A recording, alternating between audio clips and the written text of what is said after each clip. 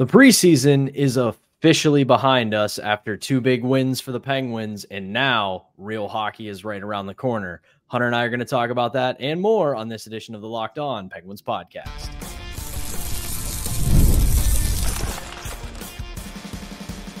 You're Locked On Penguins, your daily podcast on the Pittsburgh Penguins, part of the Locked On Podcast Network, your team every day. Hello and welcome back to another edition of the Locked On Penguins podcast. I'm one of your hosts, Patrick Damp. You can follow me on Twitter at synonym for wet. Joined as always on the road for this episode, the one and only Hunter Hodes. You can follow him at Hunter Hodes. You can give our show's account a follow at LO_Penguins. And of course, thank you so much for making this part of your daily routine, because we are your team every day. And don't forget that we are free and available wherever you get your podcasts, as well as YouTube. And before we get started today's episode is brought to you by FanDuel. Place your first $5 bet and you'll get started with $200 in bonus bets guaranteed. Visit FanDuel.com to get started. Well, it was a very successful back-to-back for the Pittsburgh Penguins to close out the preseason and training camp, getting a 3-1 victory over Columbus on Thursday night, and then on Friday night, just absolutely dismantling the Blue Jackets 7-3.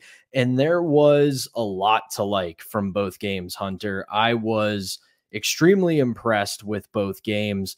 We kind of expected Friday night to go as well as it did because, like we kind of discussed, you got the Blue Jackets varsity team on Thursday in Columbus, and then their junior varsity team on Friday in Pittsburgh.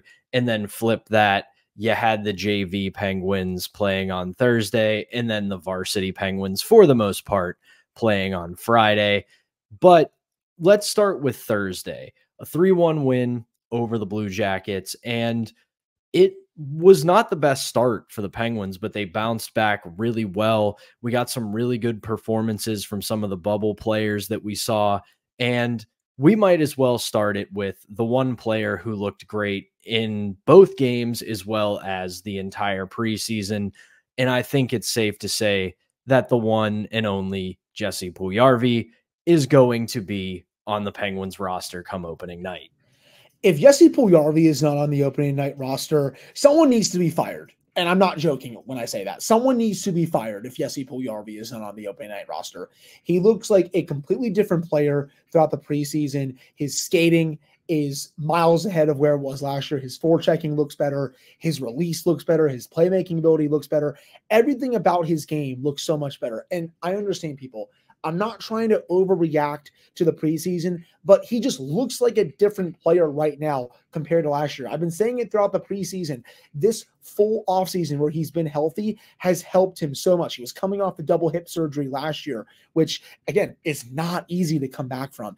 And he looks like a completely different player. He needs to be playing on a nightly basis for this team. He was great on Thursday. He was great tonight. There's no reason why he should not be playing on a nightly basis. And he'll have an opportunity to be one of their better depth players this year. He'll have an opportunity to score, 10 to 12 to maybe up to 15 goals, something like that. If you play him on the third or fourth line, I think you can play him on either one, to be honest. But, that third line side, at least with him, Eller, and McGroarty, was cooking. I mean, I'll get into the underlying numbers a bit later, but the numbers very much matched the eye test overall. But he was great these last couple of games. He was great all preseason.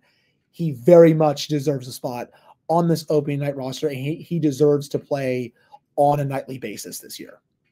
Absolutely. We're going to kind of take the first two segments of this episode to talk about both preseason games of the last 2 days, because there is a lot to unpack from both of them with plenty of players and the way the team looked. But rather than delay the inevitable here, let's jump right into something you mentioned. I joked about it on Twitter during the game. I said, I'm pretty sure that the Rutger McGroarty, Lars Eller, and Jesse Puljujarvi line could fix at minimum 99% of my life's problems. But this is a tough one to grasp because you kind of already said this. You don't want to overreact to preseason. We know that one of the biggest takeaways I had from the last two games was, and it sucks to say because of all the tragedy that the organization has been through this past offseason with the passing of Johnny Gaudreau, but the Columbus Blue Jackets this year are going to be a very bad hockey team.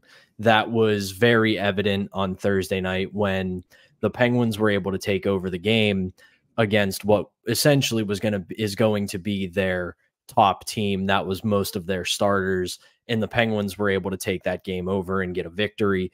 But the hardest thing for me right now is I am truly going back and forth on whether or not Rutger McGroarty is going to make this team, because as we've been saying, he didn't look, I don't want to say this in a negative way, he didn't look great during the preseason, but that's not a negative.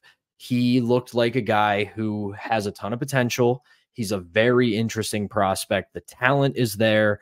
The vision is there. But like Mike Sullivan said after the game on Friday, his biggest challenge is getting up to the pace of the NHL game. And we knew that was his issue. He was not the strongest skater.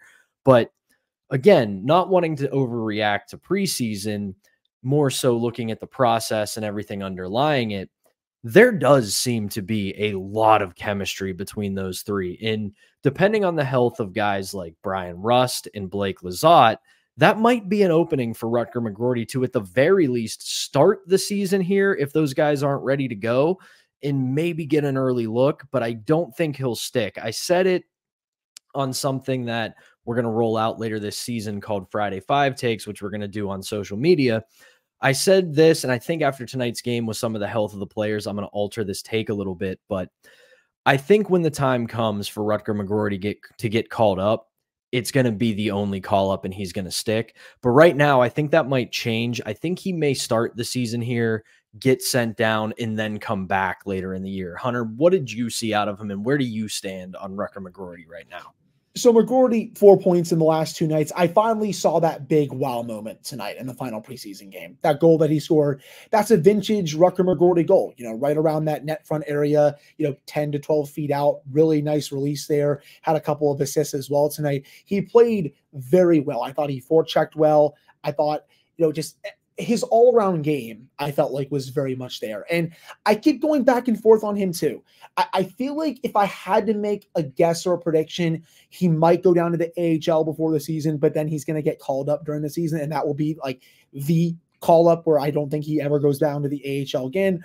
And just letting everyone know, yes, I am in a different location today. I'm actually 10 minutes outside where I went to college at Virginia Tech because we're here for a wedding. So if my connection's a bit, crappy or anything like that, I apologize. But getting back to McGroarty a little bit, again, it's just, I keep going back and forth just because they have so many tough roster decisions. Puljujarvi, he's played his way into a role. McGroarty, he's right there. Valtteri Pustin, he had a great game on Thursday. He's right there too. And I know he's a player in the NHL, but are they going to put him on the team? That's the big question. Cody Glass, I feel like he's had a good camp in a preseason. He's right there. Is he going to get a spot? I feel like now it's 3 guys because Puljujarvi should be a lock. He's 100% a lock for me. You have 3 guys battling for, maybe 1 or 2 spots. We have to see what happens with Brian Russ. He didn't play tonight. He's day-to-day right now. You have Blake Lizotte obviously battling a concussion. So there could be a chance that McGroarty does at least start the season with the team, considering a couple of injuries to a couple of the forwards. But even if he does, I do agree with you on that I think he goes down to Wilkes-Barre after, then maybe comes back up. But if they do decide to send him to Wilkes-Barre, which I think I'm leaning towards right now before the start of the season, I don't think he's going to be there for long. I think if he does get sent there, he's going to get top pairing minutes. He's going to produce. And I think eventually, maybe November, December timeframe, he'll come up for good and he'll be playing for this team full time. But I really liked his game tonight. He was tremendous. And again, I really liked that third line with him, Puljujarvi, and Eller. You look at the underlying numbers overall for this line, and they played about 10 minutes at 5-on-5. When they were on the ice, 65% of the shot attempts. They also had 4 goals for, no goals against, about 55% of the expected goals. Overall, very strong numbers for that line. It was a really big night for them. And again, like I want to continue to reiterate, you don't want to overreact to preseason, especially when you're playing a team that not only when their NHL regulars get into the lineup are not going to be very good, but also when you're playing what is essentially their JV team. So you don't want to overweight that performance just because all of those factors. But if there's one thing I can say about what I saw from Rutger McGroarty all preseason, it was a lack of timidness. He was not afraid to get into the fight. He was not afraid to go to the corners. He was not afraid to jump up into the play when he saw an opportunity. Definitely not afraid to go to the front of the net. And you kind of see that in younger players. They play with a little bit of timidness in their game when they get that shot early on, especially in preseason or their first training camp. And you didn't see a lot from him. But I do agree overall with Sullivan's assessment that his biggest challenge right now is getting up to the pace of the NHL game. And we know full well that once we get to Wednesday and this starts for real, the tempo is going to get kicked up 5 times, because not only are you opening up against a rival in the New York Rangers, but I wrote about this in a way today on my column, Penguins Perspectives on KDKA. This is a quietly motivated team this year in the Penguins, because they know they have fallen short of expectation.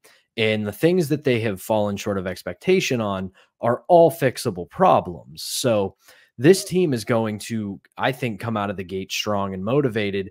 And keeping up with that is not going to be the easiest thing to do, especially when you're playing a team like the New York Rangers. But we are going to take a quick break here. When we come back, we're going to keep the discussion going about these previous 2 games, some of the standouts that we saw, and a few other news and notes. But before we do that, we have to tell you about our first sponsor, and that is FanDuel.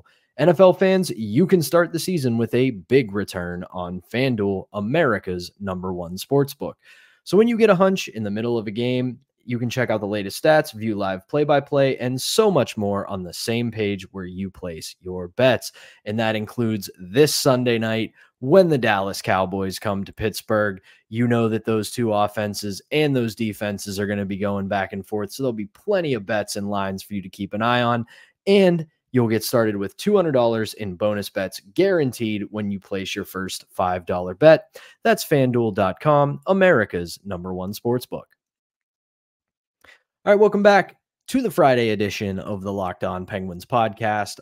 I'm Patrick Damp. That's Hunter Hodes in wedding mode. We're going to get him through this episode so he can go have some fun, but we still have a lot of hockey to talk about because it was a very successful end of the preseason for the Pittsburgh Penguins with a whole lot to like. And let's pick it up here, Hunter. A lot of good bounce back performances these 2 games and just this preseason overall. We got to start with the guy who was probably second man of the night behind Jesse Puljujarvi, and that is Noel Acciari.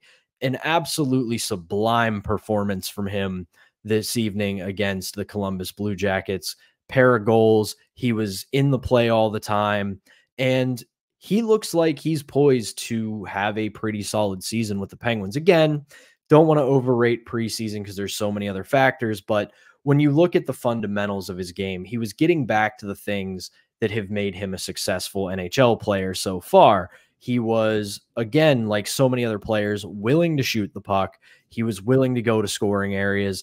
And when he got his opportunities, he buried them. So I'm not ready to say that he's going to suddenly break out and be a star for the Penguins, but you have to be encouraged by what you've seen from him in this preseason.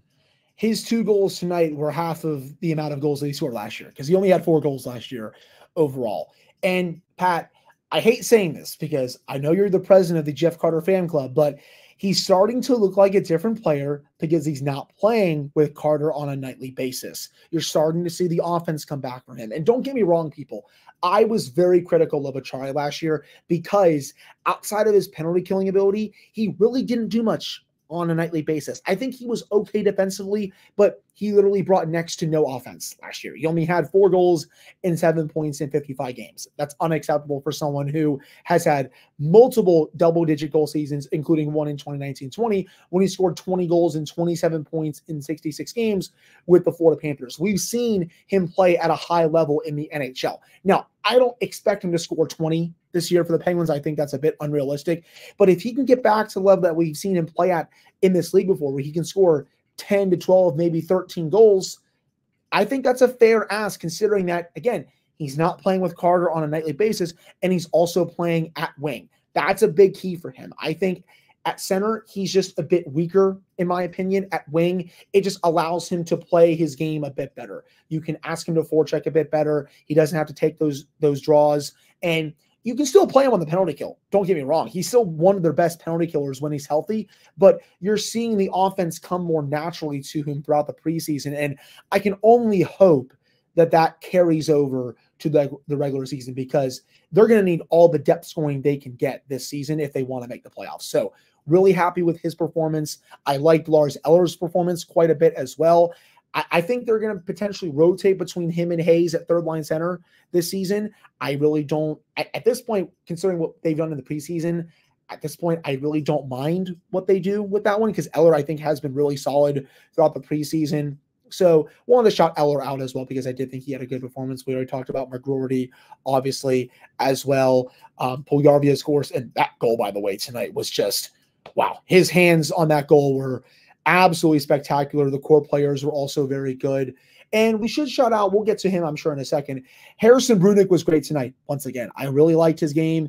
He very much deserves the 9-game tryout, in my opinion. And I hate saying this as well, and I'm sure we'll get to him in a couple of minutes. Ryan Graves, buddy, it's just, I hate overreacting to preseason, and I really don't want to come across like I'm doing that. But I just don't know what we can ask from him this year, considering he was not good throughout this preseason, man.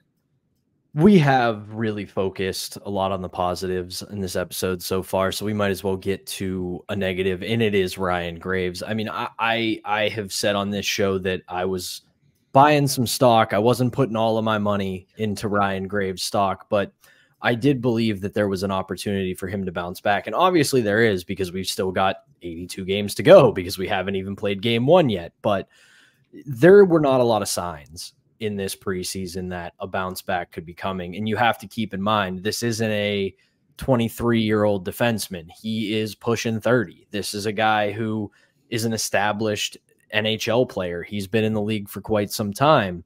And this might just be who he is now. And it's going to be an anchor on the Penguins' salary cap, on their blue line. And I mean, I know that it feels like his skating has just gotten worse. And I can't believe I'm also saying that, but at least throughout the preseason, his skating just looks like it's way worse because he was stuck in the mud, I feel like, quite a bit last year.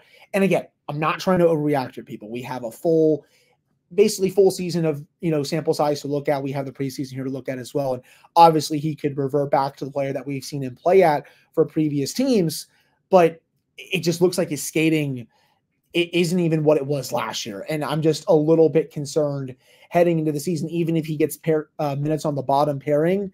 I just don't want him to be an anchor on this team because I really feel like this is a make it or break it year for him with this team. And if he doesn't play well, you're either looking at a trade or they might have to buy out his contract. And I know teams hate buyouts, but they might have no choice if he plays bad.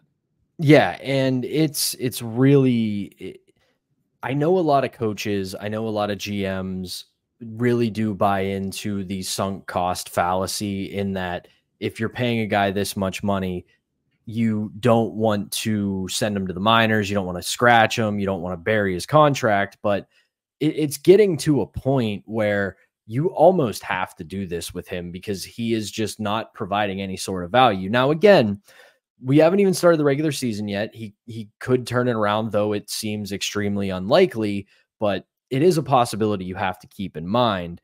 Now, a couple other players I want to get into, and these will be more positive. You brought him up a little bit ago. I have really liked Kevin Hayes' game so far this preseason. He looked extremely good tonight. He was very smart with the puck.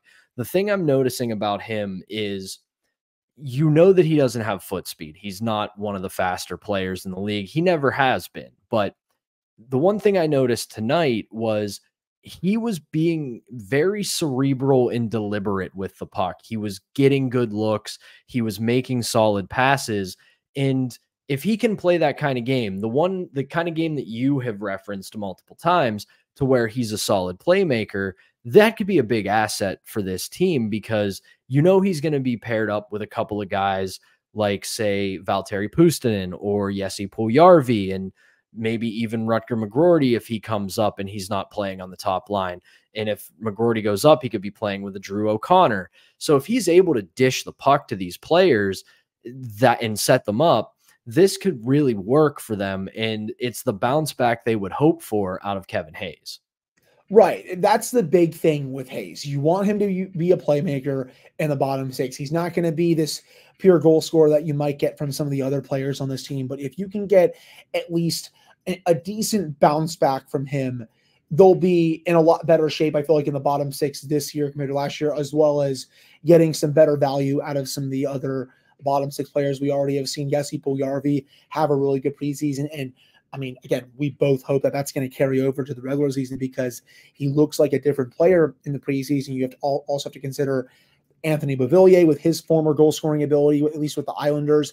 I thought he did have a good camp in the preseason. I expect him on the team. How many minutes he gets, we'll have to see. Cody Glass, I mean, he's had a really good camp in preseason, but, just with the way Puljujarvi played throughout, the way Puustinen played on Thursday, they can really go either way with him as well. I mean, I want to see him maybe as a 13th or 14th forward. Heck, they might potentially take 14 forwards in the camp. They might go, just with the roster. It's going to be a really tough call, at least for opening night, just because there's so many players deserving of spots, I feel like, on this roster that I feel like, again, you can make an argument for so many of these guys. Again, Puustinen as well. So, but again, going back to Hayes, he definitely, again, he very much has a spot on the team. He's going to be playing on a nightly basis. You don't just trade for a player like that and just put him in the press box. That's just not going to happen here, people.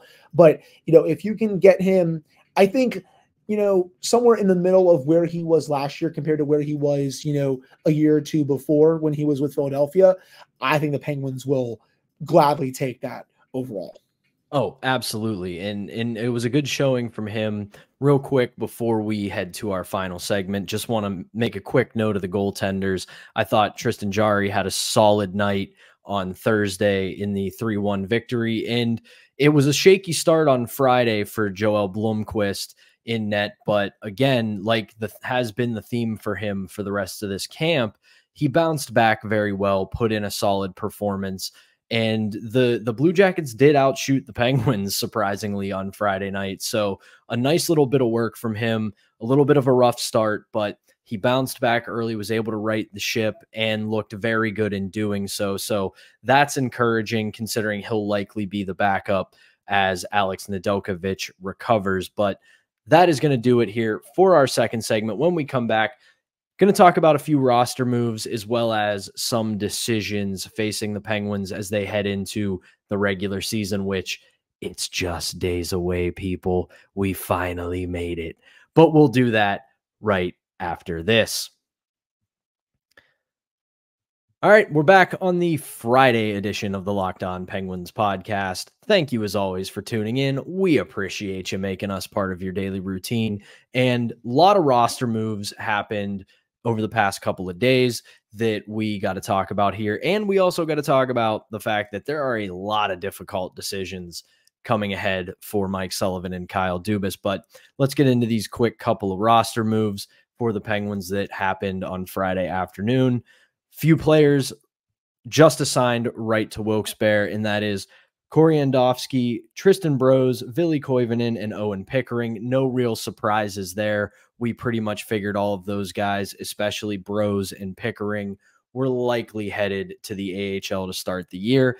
They also placed a lot of players on waivers, and there's one that I'm a little worried about, but not that much. But those are Emil Bemstrom, Nathan Klerman, Jonathan Gruden, Joona Koppanen, Philip Kral, John Ludvig, and Sam Poulin.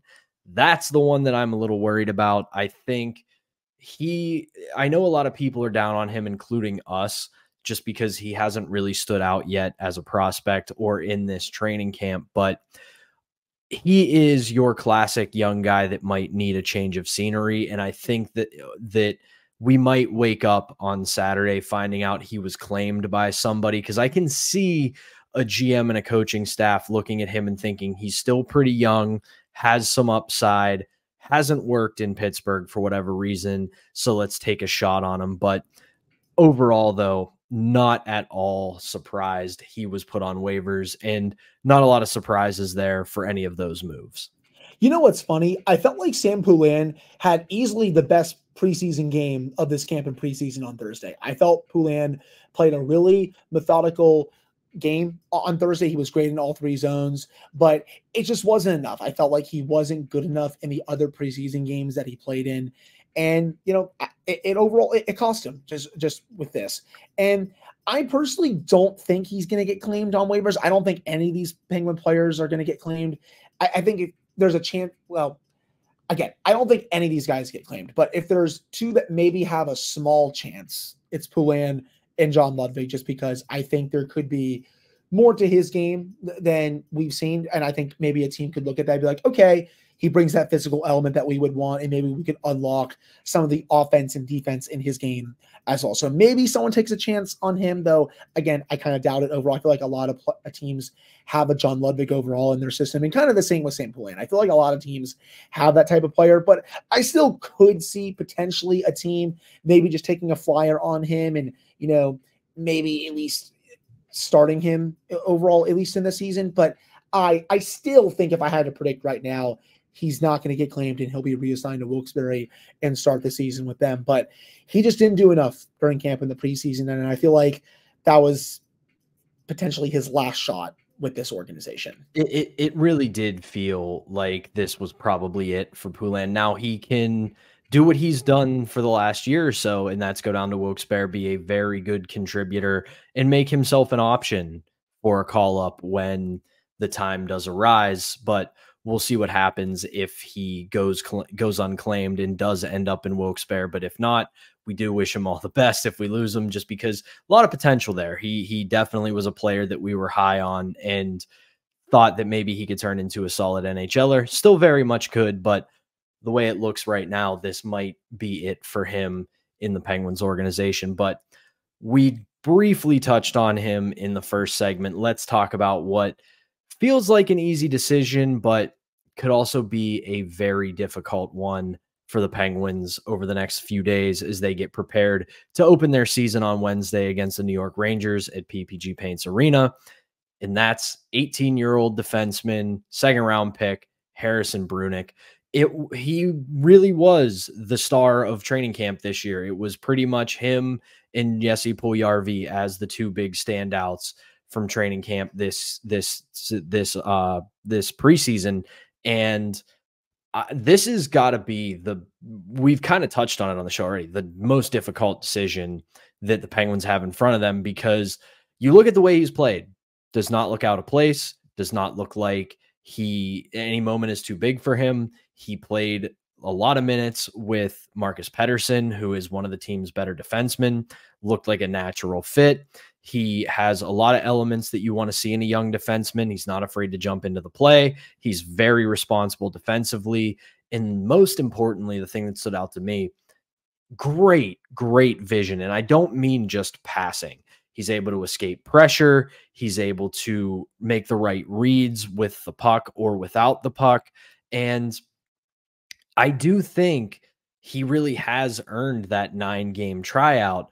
But at the same time, eventually this blue line is going to get healthy. Erik Karlsson is waiting in the wings. You know that. You still have Jack St. Ivany. You've got Ryan Shea. And I think at this point, they may just look at it as, you know what? We don't have room for him yet, and we don't want to burn him out as an 18-year-old defenseman. So maybe you give him 4, 5, 6 games and then say, hey, you got your taste. You know what's waiting for you. Now go earn it. I think that's fair. And if and when he does get sent down, I don't want people to be upset about that, because no matter what, this has been a gigantic win for the Penguins. You don't see this type of player with where he was picked in the draft play this well at camp in the preseason and be this close to a roster spot this quickly. Usually it takes this type of player at least a few years before he's ready for the NHL. Usually this type of player gets sent down pretty quickly. in a training camp. But this just goes to show how miles ahead he is of anyone that really scouted him, watched his tape, all that. He is just about ready, if not fully ready, for the NHL. And if he does get the tryout and he does get sent down, I do think next year we'll be having the conversation that he could be fully ready for an 82-game season. I personally think he deserves the tryout. I think he deserves 9 games to see what he can do. But you're also right. This blue line is going to get healthy. You have Chris Letang. Erik Karlsson is getting healthier. He participated in the skate today. I think right now it looks like he's going to be healthy for Wednesday, but we'll have to see next week if he starts taking contact and all that, because he hasn't started taking contact yet. Matt Grzelcyk's going to be the opening night lineup. You have Jack St. Ivany there. You have Sebastian Aho, Ryan Shea, obviously Ryan Graves with everything that's going on there. But I do think you got to give Brunicke some reps to start the season to see what this kid is made of. I felt like even though he played with Graves on Friday night, I felt like he equipped himself very well. Graves had a couple of bad mistakes that Brunicke was not at fault for. You really can't blame him at all, especially for the goal one of the opening goals that Graves just did not look well. I believe in my notes here. Yeah, it was the opening goal that he just got kind of walked. And again, that's not Brunicke's fault at all here, people. But his underlyings, for the most part, I felt tonight were very solid. And you give him a shot, see what he can do on the bottom pairing next to whoever you want to put him with. If you want to put him with Ryan Graves, okay, I understand, just because they want to try and get Graves' game backed up. If you want to put him with someone else like Sebastian Aho, Ryan Shea, Jack St. Ivany, something like that, you can do that as well. But in my opinion, he very much deserves this shot.